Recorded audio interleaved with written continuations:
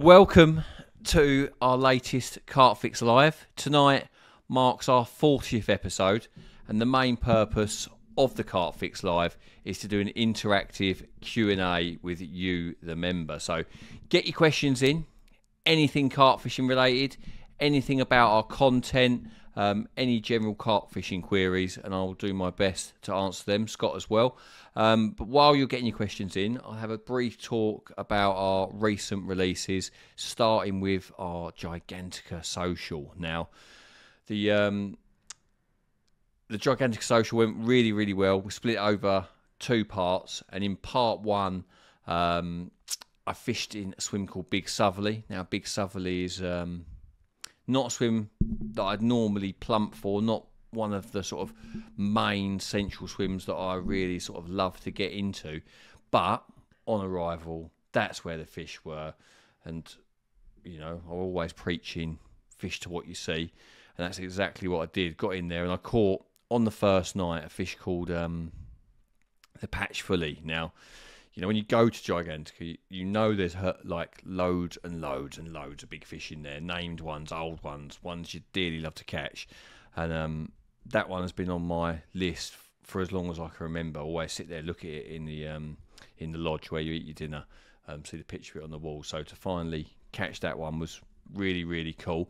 But that was sort of, I don't know how to describe the situation, but I caught one on the first night, and then first evening, and then blanked 3 consecutive nights in a row. Few fish were getting caught around the lake by the members, and I felt pretty stranded. You know, quite quickly I was regretting my choice of going in Big Southerly. And originally the Alcatraz swim had been taken, and then the guy that had been in Alcatraz moved to Oblivion, and it sort of stayed empty for a couple of days. And obviously I'm looking at it from the other side of the lake thinking, done really well in there in December, done really well in there in the past. It's one of the better swims on the lake. Quite weedy at this moment in time. Hadn't been in form, but I really feel with that swim in particular that if you can find some good spots, like clean gravel areas, 30 to 33 wraps out, get your bait out over the top, then you've always got a chance. And we were very fortunate in that it was the first week that they were trialling baiting from the boat. So you could put your mark float out in the daytime, and the bailiff would go out with your bucket of bait and spread it around the float. And yeah, that being the first to take advantage of that was a big edge. And having struggled in Big Southerly for 3 nights, it absolutely kicked off. I think I had 24 bites out of Alcatraz in 4 nights, which is, you know, 20 bites in a week is really good going on Gigantica. So 24 in 4 nights is really some going. Didn't get into any of the real big uns, but, you know, great action, especially around dinner time and stuff. We were all socialising up at the lodge, and you know, yeah, it was good fun. But the biggest fish of the week came out to a guy called Ben, and he was fishing over in the Alamo. I think he had a low 60 pounder. But yeah, a great time had by all. Tactics wise, the fish were super tuned to sort of the hemp that they sell there, the maize, the pellet, and I was fishing plastic on the hook because of the crayfish, and other people were catching on other stuff. But the go-to was the house spod mix, if you like, with plastic hook baits. And I was sort of following on the back of what we'd done at Three Islands Lake, having built a bit of confidence fishing where there's lots of crayfish with particles. It seemed quite logical to sort of carry that approach onto Gigantica. Though the crays are not nearly as sort of in the same amount, and they're not in the same numbers at Gigantica, it still felt good to have plastic on the hook, knowing that even if the crayfish did find it, that they probably leave it and then move on to the free offering. So yeah, that was good. Other than the Gigantica films, we've recently released me trying the new long-shanked beaked point hooks over at Embryo Baston Serpentine Lake. Now, we only went for a couple of nights, and perhaps should have gone, when you're going to test something and you want to collect a bit of data, I should have perhaps chose somewhere a little bit more prolific, somewhere I was going to get more bites, because over the 2-night session on the Serpentine Lake, I only had 2 bites, landed the first one, lost the second one, and it's not really, it's not enough data. If you're going to test something to know if it's good or you're getting on with it, you need to have lots of data, and by lots of data I mean lots of bites to sort of prove or disprove anything that you're trying to achieve. Now, I like the pattern hook. Long shank hooks turn more aggressively, quickly, when tensioned to the lead. The beak point should keep them in well held in the mouth, but yeah, the jury's out. I need to do some more testing, and I think I'll probably go over Blasford at some point during this winter. Blasford is my sort of local day ticket lake where you got a real good chance of catching a few. So yeah, I'll give them another run out at some point before I commit to any sort of big carp campaigns using the new hooks. Well, not new hooks, but the new hooks to me is what I mean. But other than those 2 releases, I recently went to Grenville with Scott. So we went there. It was like, yeah, Scott said, come over, we'll make a little film over Grenville. And it was just before the full moon. We've done no homework prior to our arrival. We literally just rolled up, looked round in the morning, waited to see where we saw some fish jumping. I got first pick because Scott was filming, and we did see him out in front of swim 17. Not many, just a few shows, and it was, I want to say mid-September. Was it mid-September? Yeah, I think it was. Yeah, mid-September, and it's sort of that transition period where it's still warm in the daytime, but it's cool at night. And I was sort of in my head thinking, are they in the deep water yet? Or not are they in the deep water, but are they willing to feed in sort of 28, 30 feet of water at that time of year? You know, a lot of the bites have been coming from the cabin swim in shallower water. But just in the few days leading up to our session, there's been a few bites out of the deeper parts of the lake, which obviously gives you a little bit of confidence. But long story short is, plumbed up in the area where I'd seen the activity, 35 wraps out. Paul went out to my marker float, put out a load of mainline ISO fish, I think it's about 15 kilos or so. Blasted the rigs out over the top, and then you sort of, once you've put your marker out where you've seen fish, had your bait drop, cast your rigs out, you're sort of wondering if they're still there. Do you know, Scott's next door, we've got our rods out as far as we can sort of chuck them with the wind off our back, and you don't really see anything jump in the afternoon. It's like, I did see a few actually much further out, like under the wires and like in front of the lodge. And when I went to bed, I wasn't sitting there. I wasn't going to bed thinking I'm definitely going to catch tonight. You know, it wasn't one of those nights. But next thing you know, it's early hours of the morning, flat, calm, bright, wasn't it? The moon, bright moonlight, crisp as well, cold, wasn't it? Yeah. Had a take. Obviously, you're fishing at long range with monofilament, so it's got quite stretchy. Felt like a decent fish, but there's loads of big fish in Grenville, so it wasn't like abnormally feeling massive. But got in the weed a little bit on the shelf on the way in, and then as it popped up on camera, on the camera light, on the head torch as it went in there, we're both like, that's massive, that's massive. And it turned out to be one of the 60-pounders in there. It wasn't 60 pound in weight at the time, but it'd been caught earlier in the year over 60 pound. Was it 57 something, 57 12. And when you think about the odds of catching, you know, there's 2,000 or more carp in Grenvilles, to catch one off the top handful of fish, I think there's 4 or 5 fish in there around that sort of size. So you're looking like 500 to 1. To get that on your first bite after having not been there since spring, pure luck, absolute pure luck, of which one picked up the bait. But yeah, I was pleased. Scotty got in on the action as well, didn't you? I kept my average at 38 pounds. Well, not my average. My top fish in there, 38. I've had about 3 or 4 38s. Just can't get over 38 pounds. I think once you do, you'll just... I don't know. It's just one of those things, isn't it? You can't pick which fish picks up your I've bait. seen, like, a guy on there from Scotland, I've seen him a few times there. His first fish was £60. Yeah. Like, okay. Yeah. But it's just, literally, it is one of those, just... You Keep catching. Yes.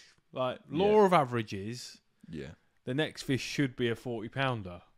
Yeah, you're overdue a £40. You might even just skip the 40. You might skip the 50 and go straight to the 60. Job done. Job done.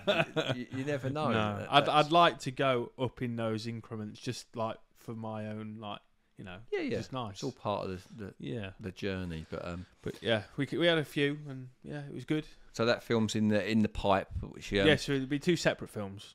So it'll be I'll have my normal vlog on there, which will actually cover from springtime, because between spring and September, I didn't fish there. So I've been off there for like 4 or 5 months just because of doing work. So I've not fished there all of that time. So it'll cover a little bit at the start, which I've got some crazy footage actually of the fish showing on the long lens from spring. Yeah. So I'll show a bit of that, and then. You're 57 and the 2 others you caught. There'll be a separate 35, £36. Yeah. So there'll be a standalone film from your session, and then there'll be a vlog. So and Luke Valerie's been out this week as well. He's been catching a few at Pump House, so that'll be a good watch in a few weeks. Should we go to some questions? Yeah, I'm ready for some questions. We've got Liam Banks. He's a regular. Get your questions in if you've got anything autumnal based. Send them in. It'll be nice to have a few, like, you know, I don't know, seasonal questions. Like, just anything. Right, Liam Banks. Evening, lads. Hope you're well. Darrell, I'm currently on a water that is ridiculously weedy and struggling to find spots. When I get into a swim and I'm on fish, I'm paranoid that with the amount of leading required to find a spot, I'll spook them off. Any advice? Also, how long would you spend finding a spot? Sometimes it takes hours to find any clear ground. Very, very good question, that. Ultimately, a lot of the depending on the weed, but if you're telling me that you need to find clear ground, really, you want to be doing that ahead of your fishing. So spend as much time when you're at the lake wandering around with your leading rod in swims, so that you know where the clear spots are within the swims, so that when on future sessions, when you see fish in a swim, you already know where the spots are. You know, that is the biggest edge you can have in campaign fishing, is having your spots dialed in. So you've put the time into each swim, having a lead round, found where the clear spots are, you've clipped them up, you've wrapped them around your distance sticks, you know what tree it is, you write that down into the notes section of your telephone, and then you're armed to the next time that you're in that swim and the fish are there. Obviously, if that isn't the case, when you're finding fish in a swim and you're trying to get your rods out, you're trying to do it as discreetly as possible, but at the same time, when you're fishing in around thick weed and you're trying to find small clear spots around that, you know, the precision involved, you can't do that in a couple of casts. You're going to need to make a lot of casts to check your work, because then you're going to find the clear spots, you're going to check your clips, you're going to see how far left and right you can go of where you found it. I get it, you know, you're going to make a lot of disturbance. One option is that you fish sort of just pop-up rigs and fish for drops when you're in a situation where you're on fish, you know it's weedy out there, you don't want to scare them off by plumbing. You can fish pop-up rigs with the beads high up your lead core, high up your main lines, cast them out, feel for drops with light leads, and just try and nick a fish in that situation. But going back to how I started with this reply, I would say the biggest edge you can have is to get a load of spots in your note section of your telephone, so that when you walk into these swims, when you find fish, you can literally just wrap up around your sticks and get out in a couple of casts. Beautiful. Yeah. Let me just skip back. I was just getting a little push notification out.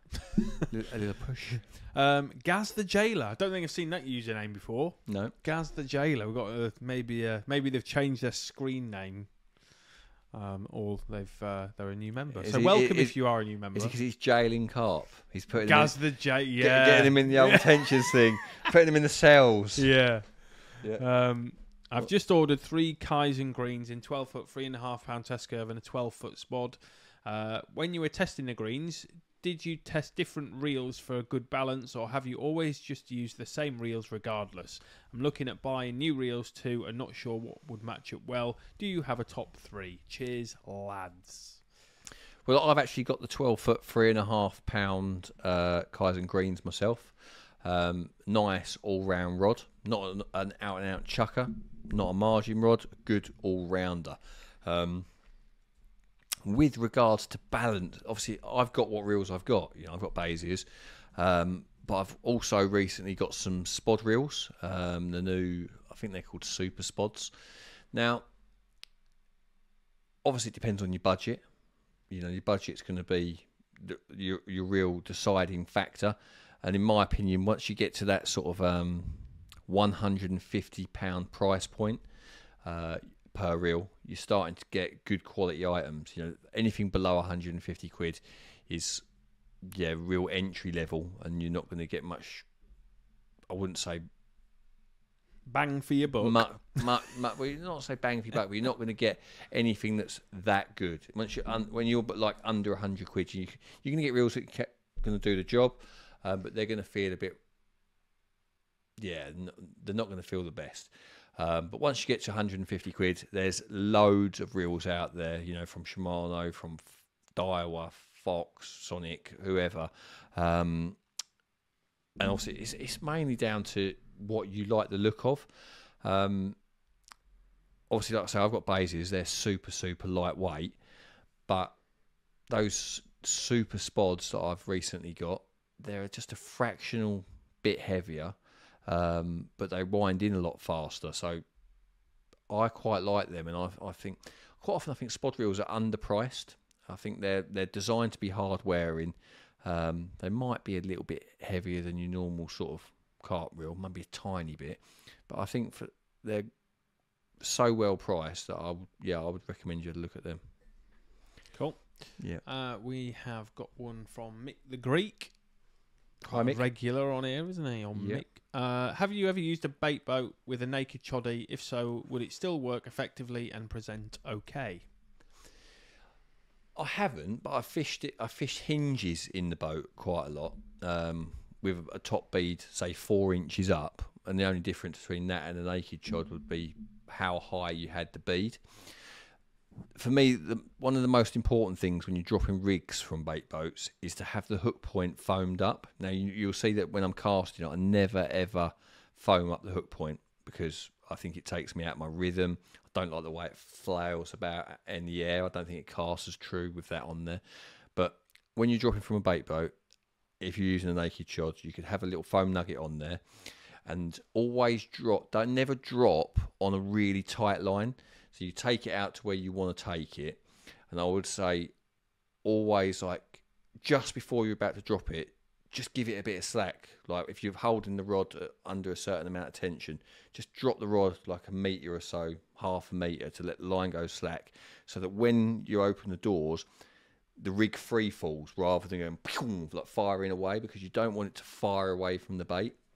So I always take it out until I'm exactly happy where it is, take a bit of slack into it, open the doors, and you feel it suddenly go tight as the lead catches up with your rod, and I'm anticipating that, and I follow it down. And if you follow it down, your choddy will come up to that top bead with the foam nugget on, and it will be doing exactly as you want it to be doing. Cool.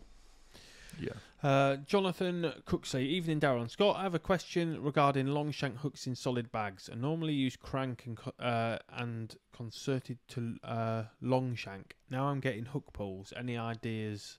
Both used in size 6. So he's now using long shanks and now getting hook pulls. Yeah, yeah. Yeah, I think long shank hooks are more prone to hook pulls, and the reason for that is if you think of it like a crowbar. You know, when you have something that's longer and you add force at one end, it's magnified down at the other end. It's like increasing the force. So although it turns faster, I don't think it holds as well, in my opinion. I think when you're fishing solid bags and just in general, shorter shank hooks with wide gapes will naturally hold better than longer shank hooks with narrower gapes. But one is like, one stays in the mouth bow, one catches in the mouth better. So one, they both do the opposite things better than the other. So yeah, I would say if you're suffering hook pulls with long shanks, go back to what you were doing, like shorter shank hooks, cranks, wide gapes, that sort of thing. Okay. Chris Lines has asked, hi both, not so much a question, but I think it would be good to mention carping etiquette. Not enough of it nowadays, and I think it should be mentioned more on a whole. Have you got any thoughts on carping? Have you got any funny stories on carping etiquette? Well, when you're thinking about etiquette, you're always thinking about it from your own point of view. So, like, let's say that you're in the swim, you're already in a swim, you're on fish, your rods are out all nicely, and then you've got the guy who's just arriving, right? He's just coming to the lake, but like you, he wants to catch fish, and like you, he wants to be on the fish. Now, he could walk around the lake and go down the other end of the lake, and if it's a lake full of fish, then going down the other end of the lake, finding his own bit of fishing, great idea, like spread yourselves out a bit, But at the same time, if there's only a handful of fish in a lake, what do? You're going to go camp down the other end of the lake, and so that I do understand there are times, etiquette is like you treating people as you wish to be treated. That is basically what etiquette really is. It's like not doing to other people what you wouldn't like having done to yourself. And where possible, where you can, you should be sort of be decent about things. There's nothing worse than you're having a few fish off a spot. That spot's producing for you. You're having them, and then all of a sudden the leads start coming in from all directions, and that, like, yeah, it happens. It does happen. I had it on Wickmere ages ago, about 2015 it was. Yeah, and I was just fishing like the first. You've been to Wickmere? No. Yeah, obviously it's quite round, heart shaped, and I was just in kind of one corner. Yeah. And then so I was fishing. There's fish out there, fishing a few zigs straight out. And if you went round the corner, you could fish out to where these fish were showing as well. And that's exactly what happened. I started fishing, no one in this corner. I was just all on my own, cast out, lovely. And then this old geezer walks by with his barrow. So he'll have a little wander around. No, he's seen a couple of the fish where I was, but because he's fishing round the corner, to him, he's just fishing straight out. But he's not gone, whereabouts are you fishing, mate? No. So he's just gone, boom. But that's maybe just...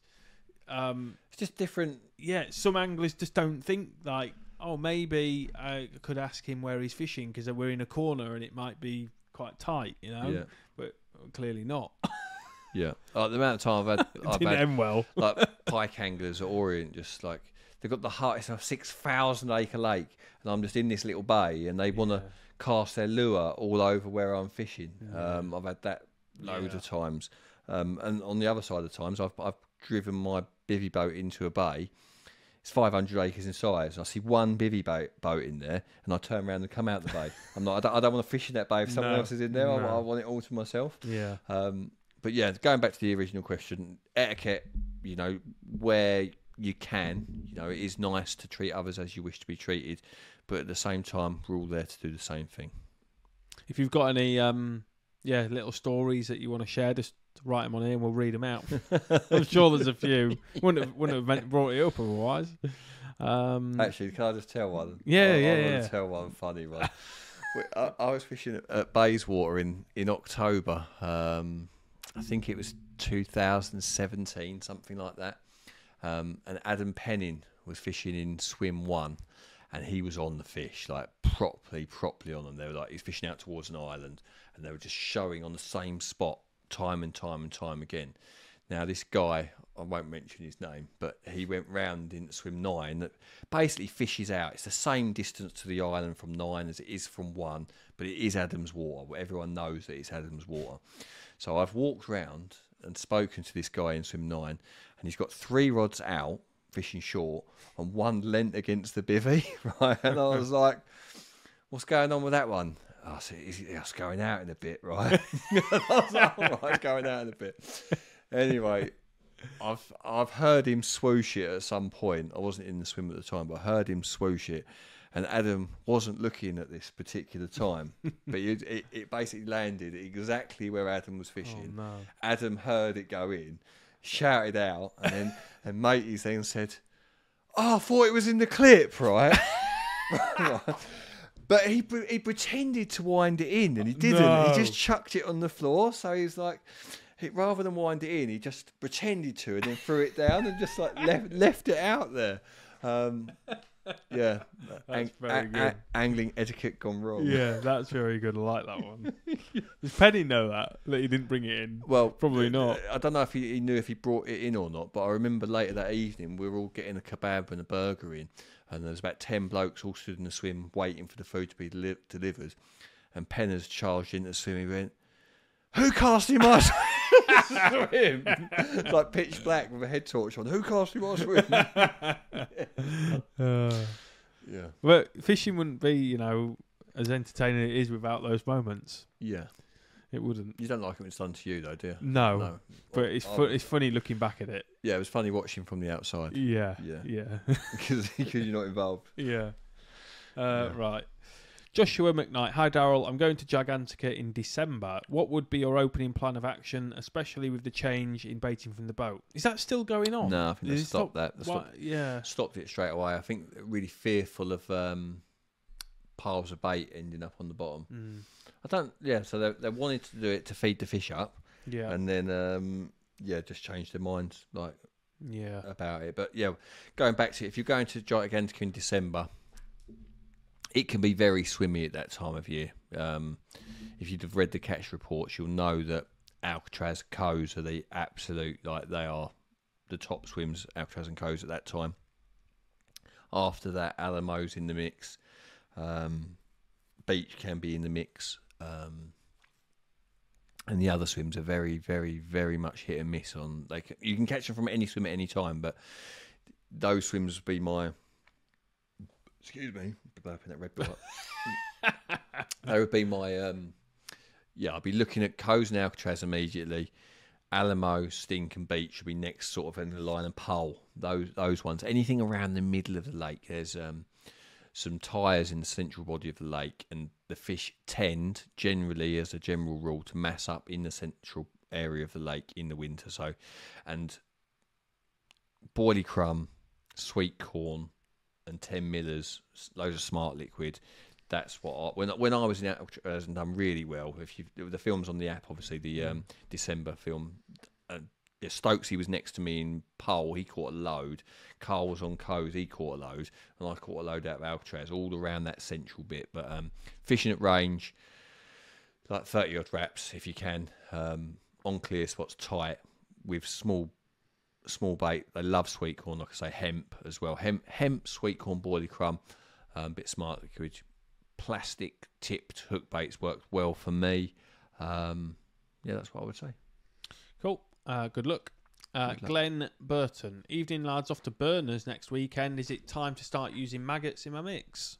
So autumn this time, it's 12 degrees. It dropped down to 9 degrees. It was on the way home. Yeah, I think maggots are a great bait in October. I think October, November. If like, when are maggots at their best? Probably October, November, December. That sort of. Yeah, basically what happens on a lot of lakes at this time of year is the weed starts to die back, and as the weed starts to die back, all the little bugs and shrimps and things that are in that weed start to become available, and the fish start to get tuned into that sort of natural bait, and I do think that maggots, although they're not mimicking it exactly, I think they're a great bait at that time.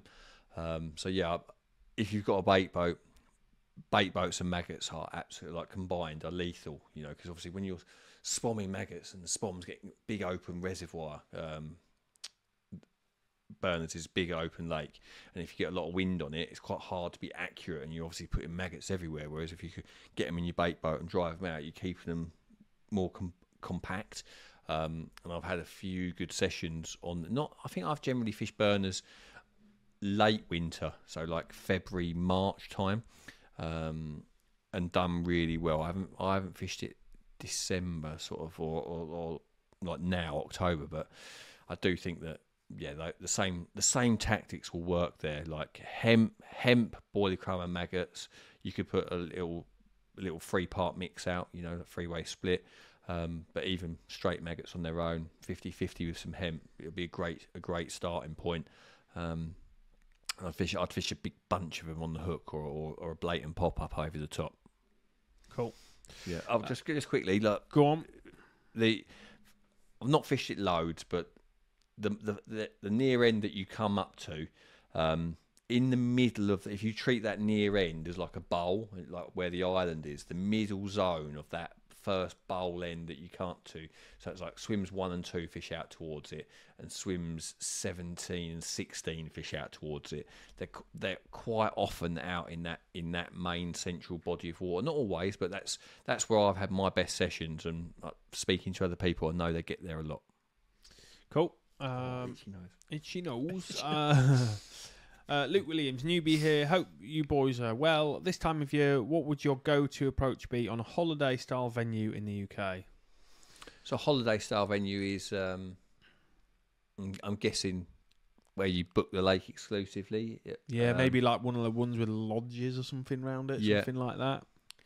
Like high-stocked lakes. Whether it doesn't really make any real odds on whether it's a holiday venue, day ticket lake. It's more to do with the type of venue: gravel pit, silty lake, weedy lake, whatever it is. But as I've just mentioned, that if it's weedy, a lot of the time the weed will be dying back, releasing or making that natural food available.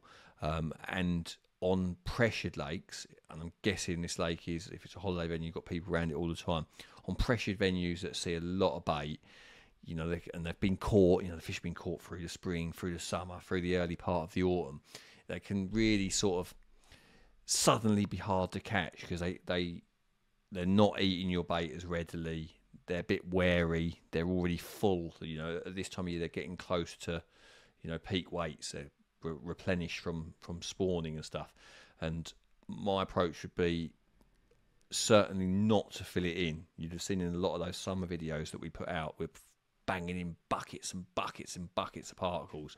You know, that's not where you want to be now. You know, you're on the cusp of winter. It's not winter, but you're on the cusp, and by that I mean that the fish they're getting picky, and alternative baits in smaller amounts. You know, little PVA mesh bags, couple of spoms around a rod. Minimal. You know, if it's a really deep lake, you know, somewhere like Grenville's, you're still going to be filling it in because there's loads and loads of fish.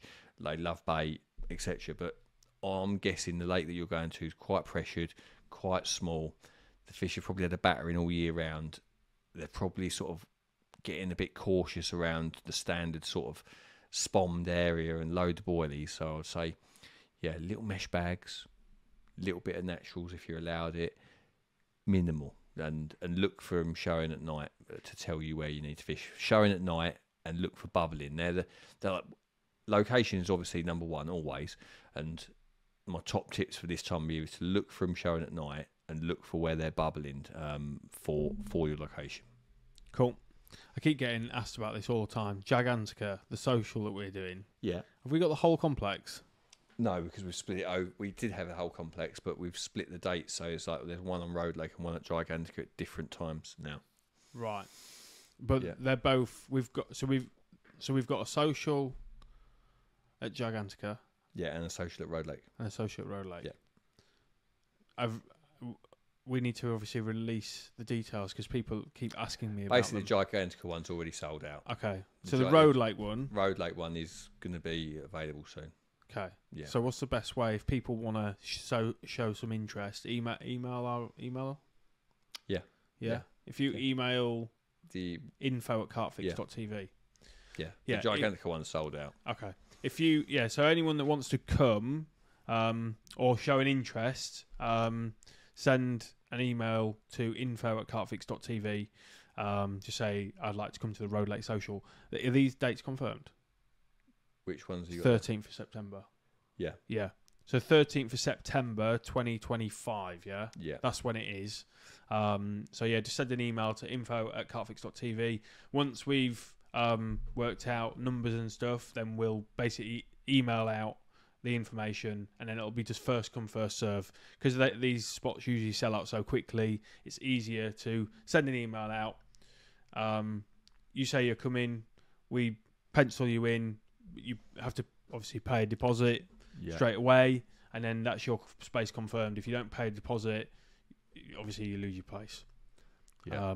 So yeah, email info@carpfix.tv, and then we'll take it from there. But let's go back to the questions. We got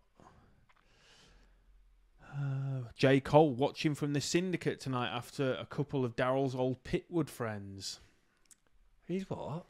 Watching from the Syndicate tonight after a couple of Darrell's old Pitwood friends. Oh, okay. So he's fishing. He's fishing Pitwood. No, because the fish from Pitwood got sold into. I think I don't want to say the name of it because he hasn't said it. But okay. They're somewhere else. Yeah, they basically I was in a syndicate called Pitwood. Okay. We lost the lease on the lake. Oh.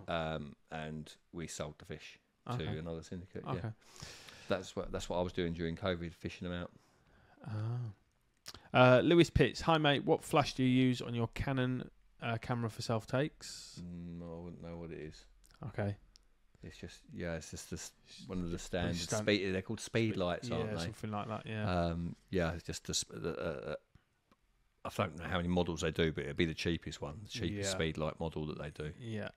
Jonathan Cooksley just got a winter ticket for a lake which is 11 acres, 40 fish. Where would you start in deeper water? Also, where would you start in deeper water? Potentially. Also, still very weedy. I would start where I see in the fish. If it is very weedy, the fish will be hanging around the dying weed beds. That's normal, especially if those dying weed beds are in some depth, like a decent depth of water. But it's really hard. Every lake is unique in that if you've got a huge bed of reeds, a huge overhanging tree, big snag bush, depending on the features on the lake will depend where the fish feel most comfortable. And it's all about putting in some time, noticing what the fish are doing, like seeing them in an area, understanding why they're there and why they might come back. So, for example, you might see a few fish show, you might plumb around out there, you might find a massive dying weed bed out there, and that's where they're going to hold up for the autumn, for the winter. And then you can target that area by looking for spots around where you've seen that activity.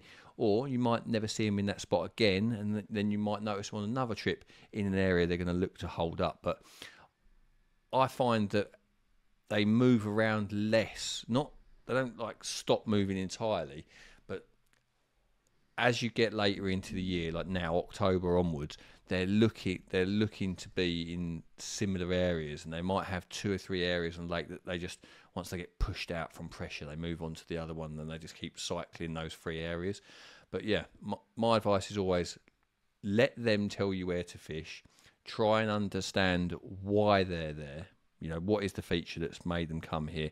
If you think it's a good one that will make them come back, find your spots in that area, get your spots all clipped up, write it down in your notes, keep the bait going in, and fish when you can. That would be my advice. Is always the same. It doesn't matter on the lake. It's find the best spots in that area and fish from there. Cool. Kyle Wallace, how do you find the super spod reels on your rods? Looking to get a set for my 12-foot 6s. Also, how much line can you get on the spools? Well, I've only used them once, and that was at Grenville when I caught that big one in September. The wind on them is slightly heavier than a normal reel, and the reason for that is because obviously it's oscillating more for every turn, so you're having to put a little bit more work into the handle because it's spinning faster, and they are fractionally heavier than my Beziers. But other than that, I really like them. Obviously I'll probably get used to them as well. You'll get used to the heavier wind. I'll get used to the slightly heavier weight. With regards to weight, I mean a line capacity, I put a 300 metre spool of the tapered cord, a 15-pound long chuck on, and it was, you could have backed them you might have got a tiny bit of backing on there, so 300 metres of 0.33/0.4 0.35 because I do think that line comes up a bit thick. So yeah, I would say that you're getting, you'd easily get 300 metres at 0.35, but they are shallow, the spools. But you could probably, if you bought them, I bet they do. There's like cross-cast and emblem spools that are the same shape that would fit that reel with deeper spools. I'm sure if you looked on the Darrell website at the emblem and the cross-cast spools, they'd probably fit and they'd probably be deeper as well. Deeper options for sure. Cool. Ryan Leach, evening lads. Good evening. Good evening. Joe Wynn, evening lads. Any advice on finding small gravel spots when I drag bare lead back and find small bumps of gravel, a clip and rechuck, but then struggle to find the same drop or gravel? Right. Well, that's interesting that you're finding it and then you're struggling to re-find it. Potentially, you are clipping too short. So, for example, if you found the spot and you've wound down tight to it and stuck it in the clip, when you next feel the lead down with your rod, so you put it in the clip with the rod pointing at the spot, and then you feel the lead down with the rod up like that, you're now that much short, which could be 6, 8, 10 foot short. So I would always say once you've found your spot, open your bail arm, bring your rod to sort of 11 o'clock before you re-clip it, and that should give you enough line to be able to reach the spot that you've just found. That's the only reason I could suggest that you can't re-find that you might be clipping too short of your spot. Would make sense. Yeah. Okay, we've got one. Sean Russell has asked a question about tigers. My question is about bait and tigers in particular. At what age in the fermenting process do you feel them to be at their best, and how long would you advise keeping them? Can they go off? It's a question that hasn't really got an answer, and it's probably down to opinion, a lot of it. I've personally mostly used tigers fairly fresh in that I've used them within the first 5 days after being boiled. And obviously the longer that you've leave them, the more gloopy they get.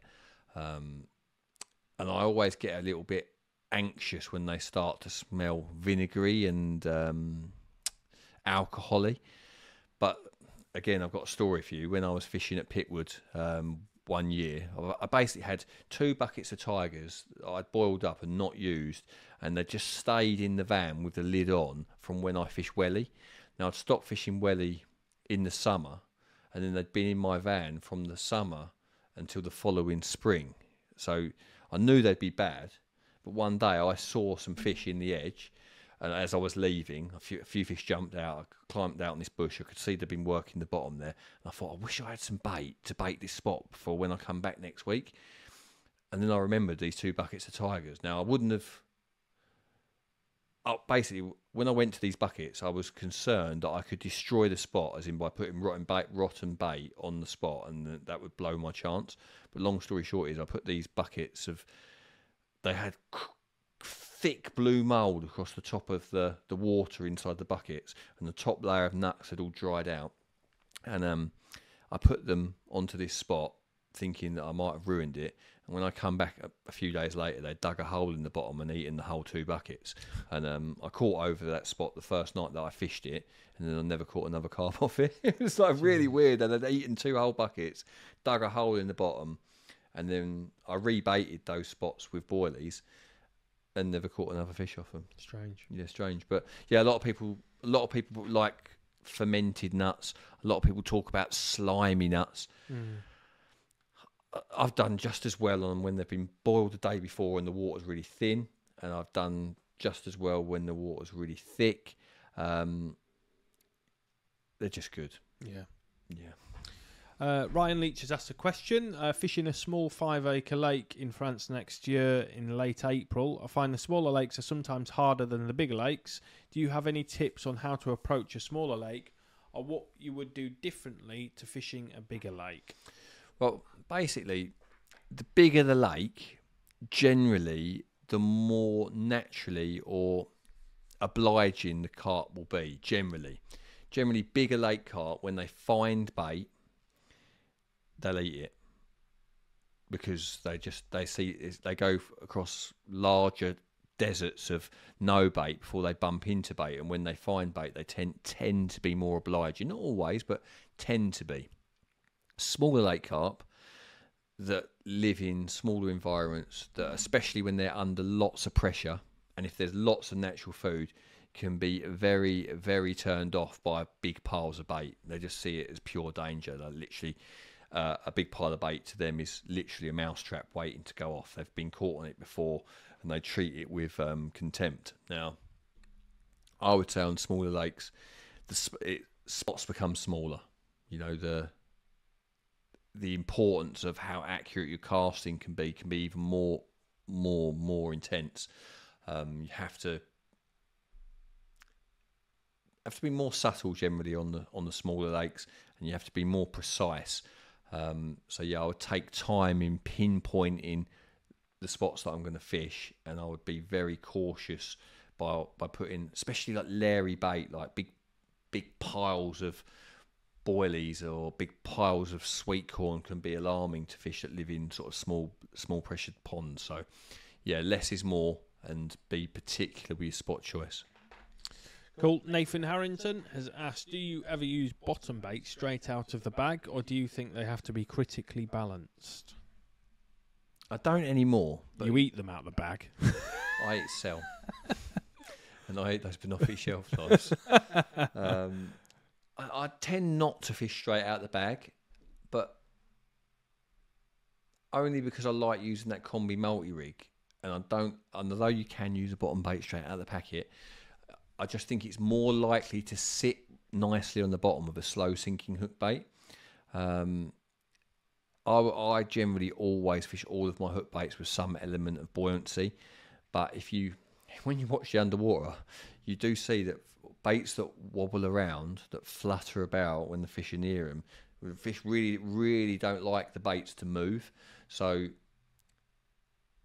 straight out the bag bottom bait will 100% work. And I should probably use them more often because not many people do. Luke Williams, bait-wise, do you think common carp and mirror carp have different preferences? I find I catch more commons on sweet baits and more mirrors on fish meal. Is this something you have found? That yeah, I've never even. No, I've heard stuff like this before. You know, you could say that mirrors have been, as a general rule, through the years, they've been farmed more. And if they've been farmed more, they've been fed pellet more, so they've been conditioned to eat artificial baits more. Whereas a common carp is maybe, I'm not saying this is true, but is maybe more natural. I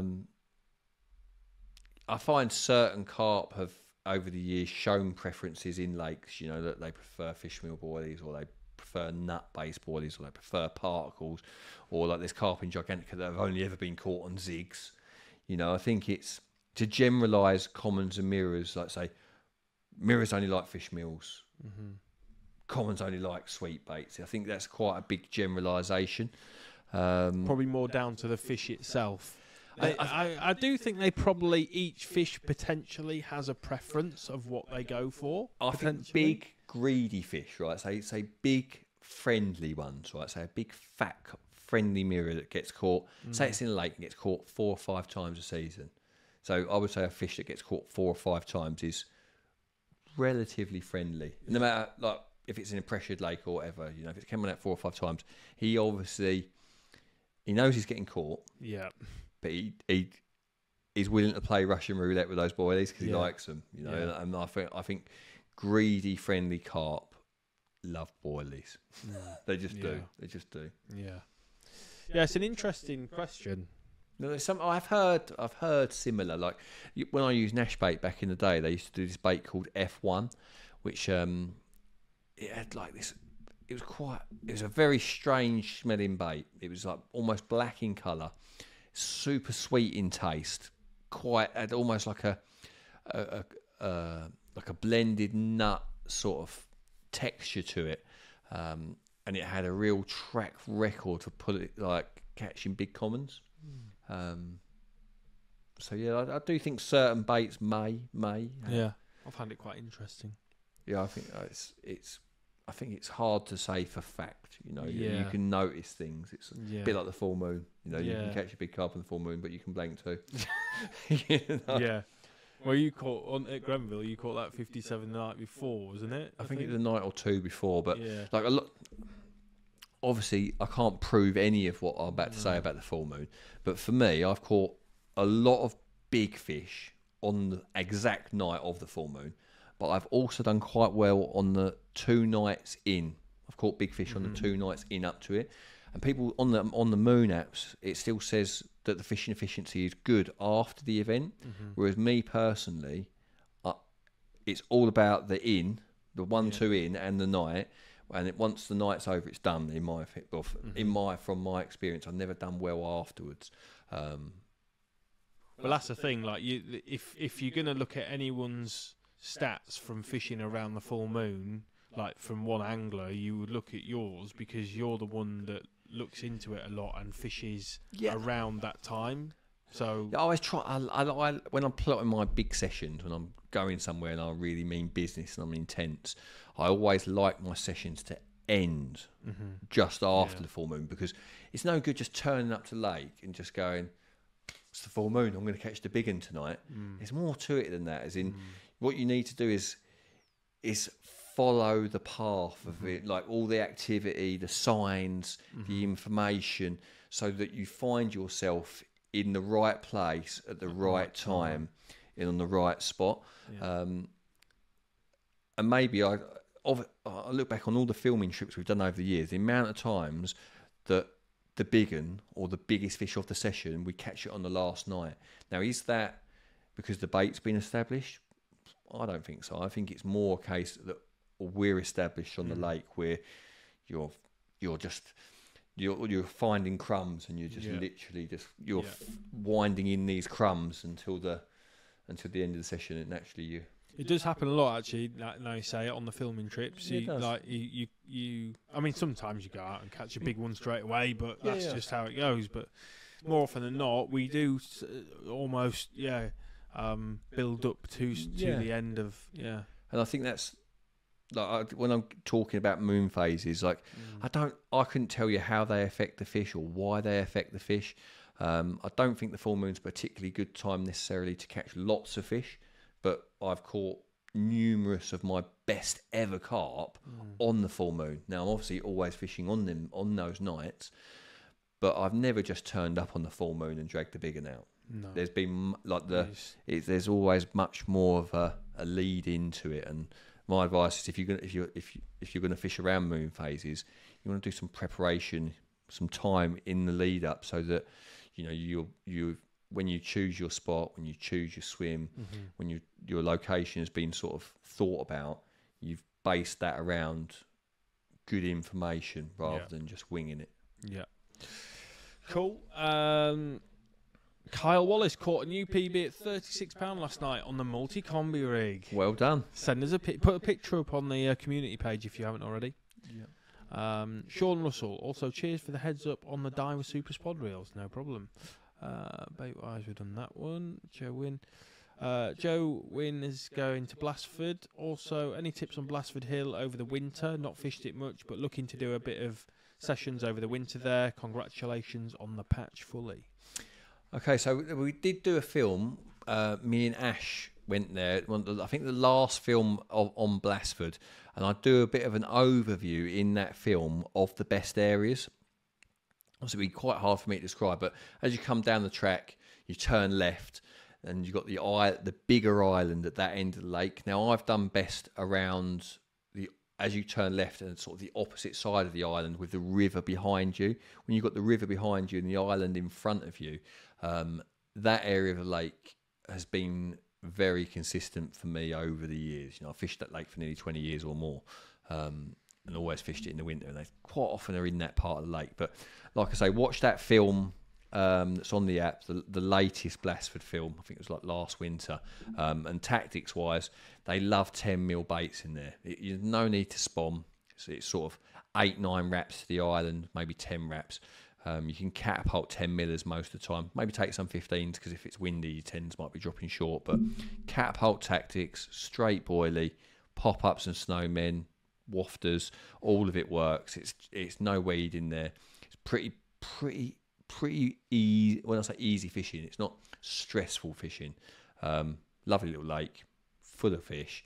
And if you fish in that area and the areas that I mentioned in that film, then you'll definitely catch some fish. Yeah, I just found it. If you just search Blastford, it'll come up. I think, is that right? 2 films were done on there. We've got late winter action and the post spawning. The late winter action Blastford film, yeah. Yeah, you'll see it on there.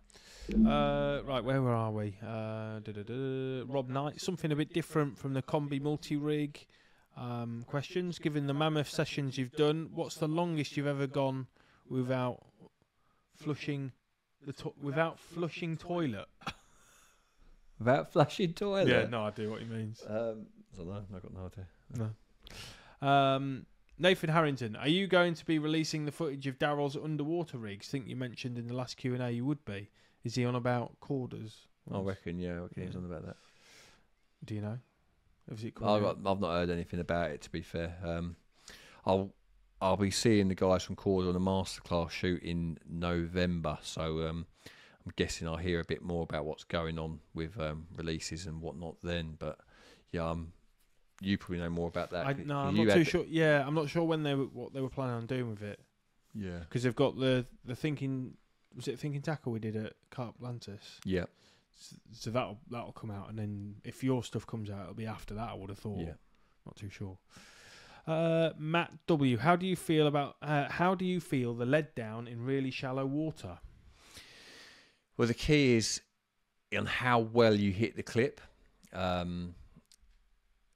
It's difficult to feel the lead down in water under 4 feet at range. You know, that obviously the further out you are and the shallower the water, the more difficult it becomes. You know, if you're fishing at 150 yards in 20 foot, easy. You're fishing at 150 yards in 3 foot, almost impossible, I'd imagine. The best way to do it in shallow water is to make sure that when you hit the clip, you're not hitting the clip really hard. You're hitting the clip, but you're anticipating hitting the clip, cushioning it down. And when you're cushioning it down, you're actually staying in contact with the lead. You know, the line is still taut to the lead as you're cushioning it down. It hits the water and you feel it down. It's almost like you feel it hit the water and you feel it hit the bottom. And it's really hard to judge the quality of a drop in that situation because it's so quick. It's splash bang. You know, when it's descending through the water at a certain pace, you're used to that when it's deep, and then you notice it smack down, and it's easier to tell the quality of that drop. But in shallow water, the further out you go, the more difficult it'll be. And the best advice I can give you is just be really sort of smooth on hitting the clip and try and stay in contact with it as it hits the water. Cool. I'm just trying to go back up to the questions. Jonathan King, hi lads, new member, loving the content. Aside from naturals, is there any better bait combination of hemp and corn to trigger a feeding response as we head into winter? Aside from naturals? Yeah. Boilie crumb is a real good one. Boilie crumb is brilliant. And boilie crumb soaked in attractive liquids, whether that be hemp juice, tiger nut juice, smart liquid. Boilie crumb is a great carrier of liquids. So, if you're not going to go down naturals and you're already talking about hemp and corn, the next thing that I would say is good to try would be boilie crumb. And one that I haven't used much myself, but I keep saying I'm going to try it, is buckwheat. I think buckwheat is it's like it looks like a massive hemp. It's like just a bigger, more fluffy particle. So yeah, hemp and corn, brilliant alternative baits. Obviously naturals, but if you can't use naturals and they don't allow that, then boilie crumb soaked in other liquids, like I say, hemp or tiger nut juice or smart liquid, that sort of stuff. Cool. I know you haven't done any fishing on the Road Lake, have you? Road Lake Gigantica. Yeah. I fished it once or twice, like 20 years ago. Yeah. Well, Dale's going to Road Lake. He said, would you approach it the same way as the main lake, or would you approach it? How would you approach it this time of year? So next week. I think they're really like, if you're going to use boilies, you don't want to be going mad. They love the house maize there. Like they see a lot of it, you know. Anything that goes in abundance becomes like natural food. So I don't think you go far wrong with that. But yeah, I think you've got to be cautious at this time of year. I think depending on your swim choice, if you get in the flyer, say you go to Road Lake, you get the best swim, you got all the fish in the lake in front of you, because it can be very much like that on there. The fish can be very balled up. If you're in the flyer, you can put buckets and buckets and buckets of bait in and haul. Like Rob's done it, Rob Burgess. But if you're not in the flyer, the last thing you want to do is put buckets and buckets of bait out. And if you're not in the flyer, I'd be fishing bags, 4 spoms over a rod, 8 spoms over a rod, because what you're not certain of, especially when you're not in the flyer, is the guy the week before you might have blanked and he might have put 30 kilos out. So yeah, bags with minimal bait over the top. If it's not evident that you're on loads of fish, really, really go cautiously at this time of year. Cool. Right, we'll do a few more questions. Yep. We've got one from Ryan about the Beziers. Hi, Darrell. Hope you're all good. Looking at the Beziers, what is the advantages of the maglock version? I don't know. Never heard. I'm hoping you would know. No, I'm not really up on tackle. I'm not. Yeah, okay. I've not looked at the latest version. We can pass on that one. Sorry. Owen West, at this time of year, when will you start to introduce maggots, worms, and naturals? Would it coincide with the temperature change? That's more to do with the time of year. I always think from not the middle to the end of September is when I'd start thinking about it.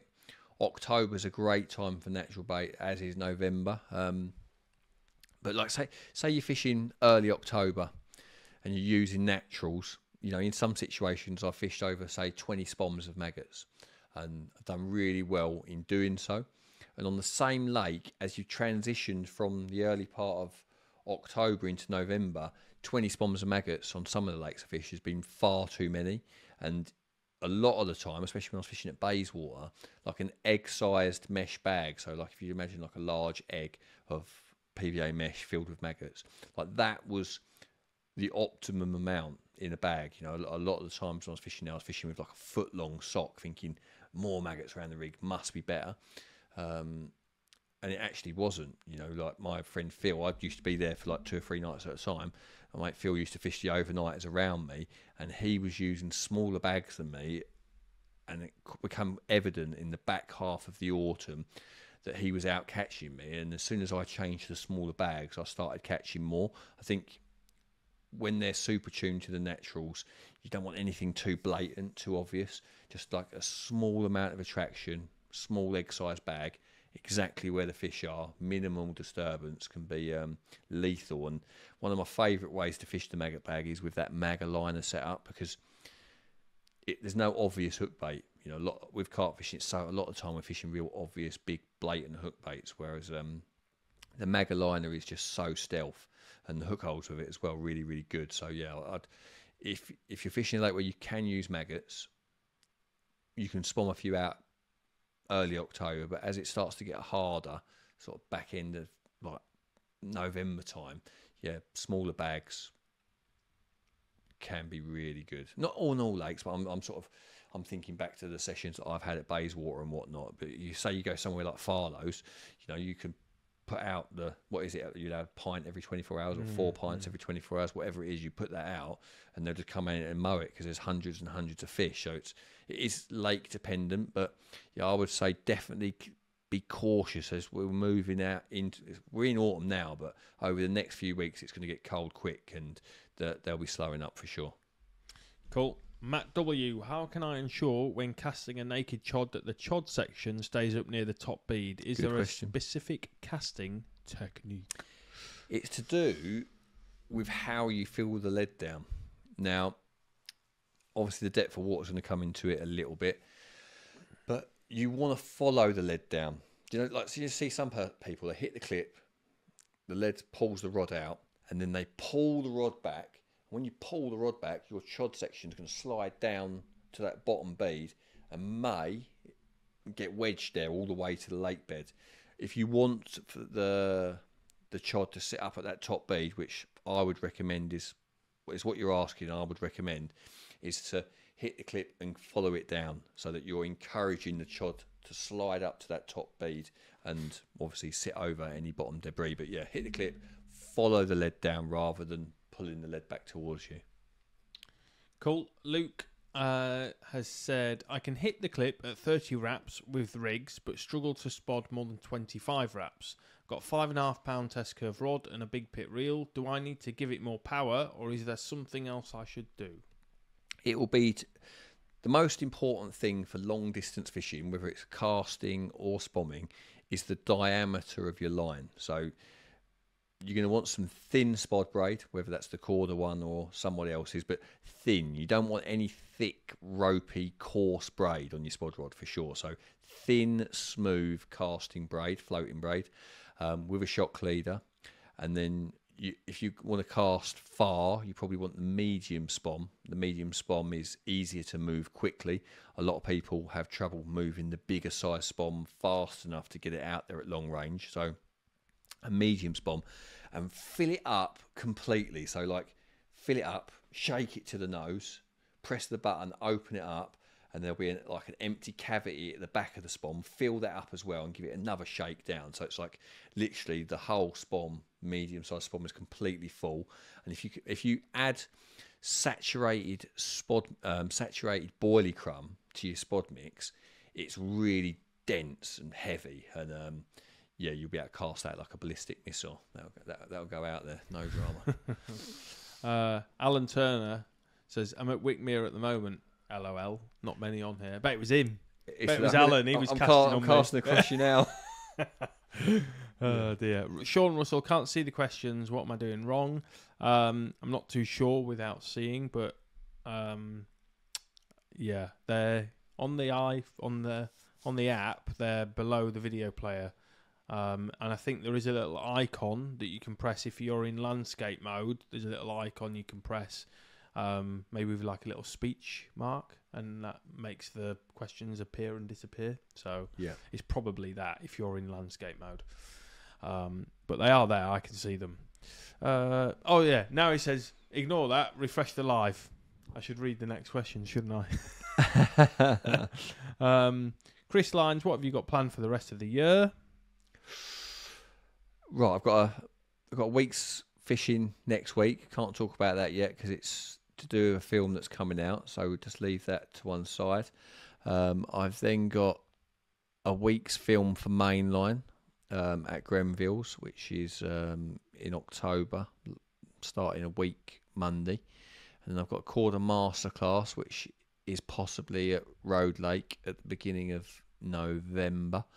And then, yeah, something else for CarpFix probably later in November, which is yet to be decided. But that's, yeah, that will take us up to the middle of November, which is, yeah, I've been flat out for a little while now. Since basically I had 7 weeks off, went to Orient in the summer, and I'm paying the price for it now.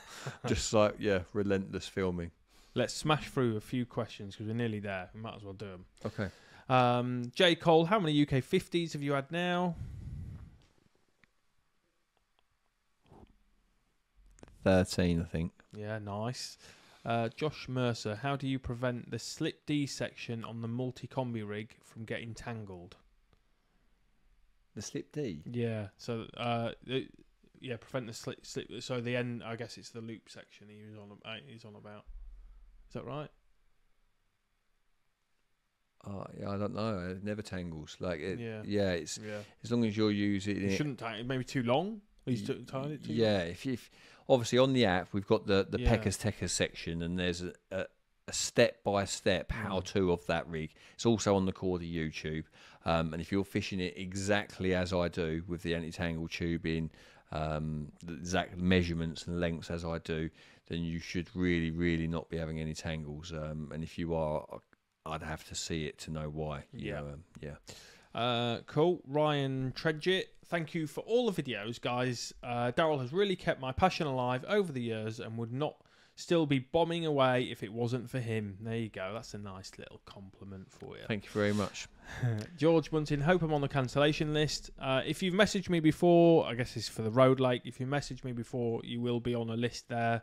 And then I will, like I say, when we send out an email for the Road Lake, you'll hopefully get the email. If you didn't give me your email address for whatever reason, send another email to info@carpfix.tv and, well, make sure you get the info. That's fine.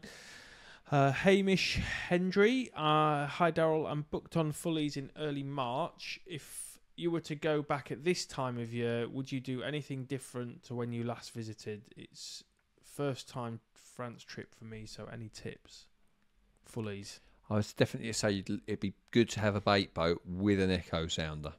I think would really... obviously, you can use a rowing boat, but when you're in a rowing boat and you're in a lake, you're drifting on the wind, and it's quite murky, so you'll never stay on the same spot twice. And when you're in your swim, if you send the bait boat out towards a certain tree and you've got it clipped up, you can repeat the process time and time and time again. It's really, really easy to be accurate like that. So, yeah, I would say take a bait boat. If you've got one, make sure it's got an echo sounder. They like maggots, corn, hemp, like alternative baits in the colder weather. So, yeah, that's what I'd say. Central swims, you want to be in, I think we fished 5. I can't remember, but you definitely want to be around the middle of the lake. Middle of the lake. And you definitely want a bait boat to make the most of it. Cool. Declan, evening lads. Any tips on Farlows for this upcoming winter bait approach? Not fish Farlows loads, and when I have, obviously we've made films there which are on the app. There's a few films from Farlows with me. Yeah. There's some with Rob. Search Farlows. You'll find Farlows on the app, but I definitely like maggots and casters in there in the colder months. I think they generally have a 24-hour limit on how much bait you can apply. The main bowl is quite a good area, quite consistently holding fish in the autumn and in the winter. But you need to get over there and find out what's going on. Speak to the guys in the tackle shop will know. And one-off sessions, you might stumble lucky and catch a few. You might get in a good peg, get on the fish. But if you're consistent, as in you get over there fairly frequently, like once a week, once every other week, stay in contact with what's going on, you'll get an idea of where the fish are holding up. And like I said earlier, they won't be moving too far really. They'll generally stay in the same sort of areas from the late autumn and winter.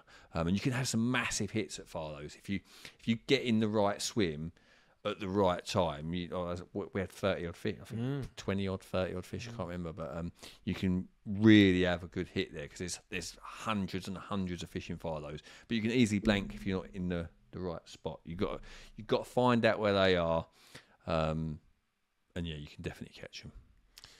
Lovely job. Right. Kyle Wallace has asked about tigers. I think the preparation of them. Do you want to gloss over it again? Or yeah, real quick. There's loads of people who says you can add this X, Y, and Z to your tigers to make them ferment. Blah blah blah blah blah. Let's do a Darrell. How do you prepare your tigers? We'll do it as a reel. How do I prepare my tigers? I put them into my Burko dry.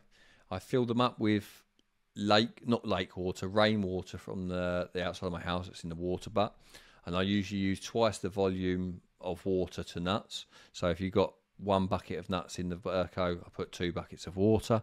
I turn the Burko on. If it's the larger size nuts, like the extra large ones, I boil them for half an hour to 40 minutes. If it's smaller ones, 20 minutes to half an hour.